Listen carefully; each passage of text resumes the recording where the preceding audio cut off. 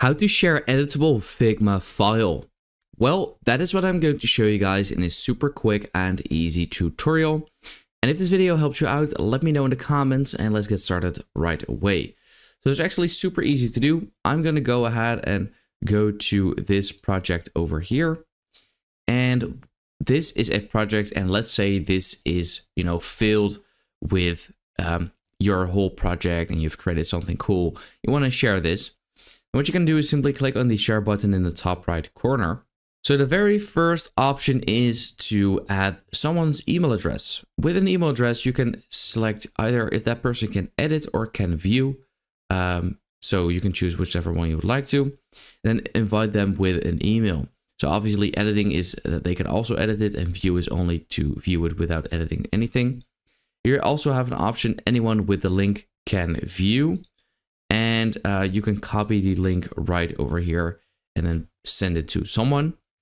And you also have a publish section. Here you can actually publish this file to the Figma community if you would like to.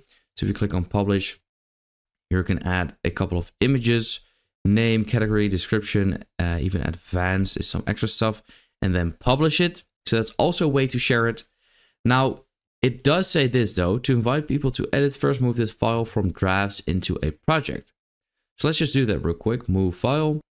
And then here you can search for a team or project. So I'll just go ahead and select this one. Simply click on move.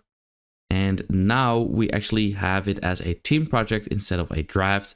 You might have already done that like ages ago, but since it was a new project, I had to do that still. Then simply click on share, and then where it says anyone with the link can also edit, select can edit, because before we couldn't do that, right? But that was because it was still a draft and not a team project. So here you can simply click on can edit and copy the link, paste it somewhere, maybe on WhatsApp, email, Instagram, Snapchat, whatever you use basically. And then you can also invite them to edit your Figma file. So yeah, that is basically how to share editable Figma files.